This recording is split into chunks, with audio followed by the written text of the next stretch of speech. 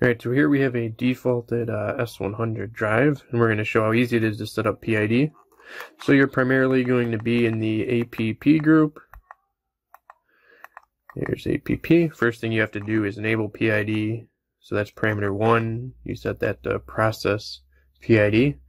And since this is a process PID, it'll add your main reference or any pre-programmed reference to your PID loop. So we don't want that happening most of the time. So we're going to go down to number 28.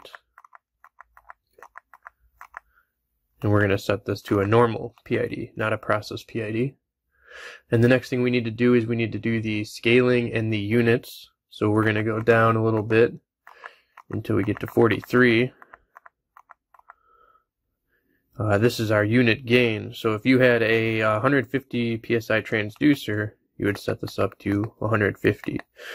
So keep in mind this is a percentage, so we don't have the possibility to set this to like a PSI or inches of water column or some kind of other unit. Then the next thing we need to do is set up our set point. So that was our feedback. So now we need to go to number 20.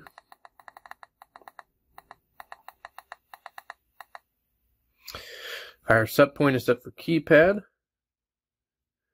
And then we need to actually program our set point, which is right here, so 50%. So this is 50% of the scaling we just set. So 50% would be 75%, because it's 50% of 150.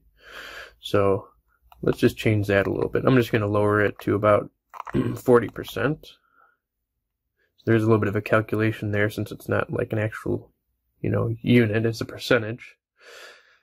All right, so that's all we need for our basic setup here. The last thing we'll want to check is our feedback source.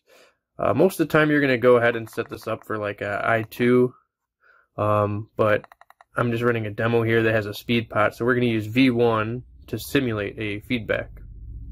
So now we're in PID.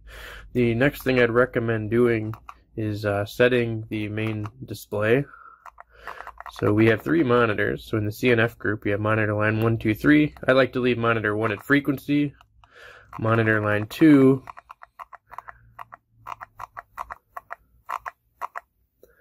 we're going to set that to PID reference, so that'll show our set point. And then the third line and the bottom line, we're going to set this to feedback. So now on our main screen, we can see our reference. Hit down, we can see our feedback.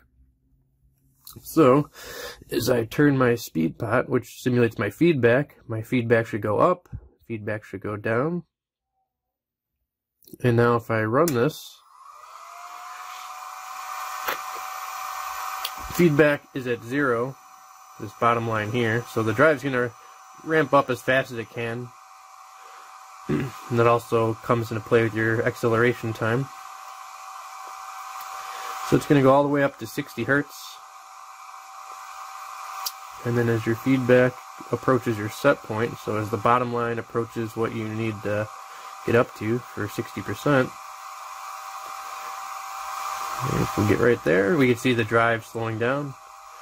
So we're meeting demand. Our feedback is a little bit above our set point, so the drive's going to speed it down. And if you go a lot higher, it'll speed down a little bit quicker. And then if you drop below your set point, it'll start speeding up again once it catches up with that error. So that's a basic PID loop. So you only need to set 4 or 5 parameters. We didn't touch any of the gains or the integral time or anything like that, but this is all you need for a basic operation.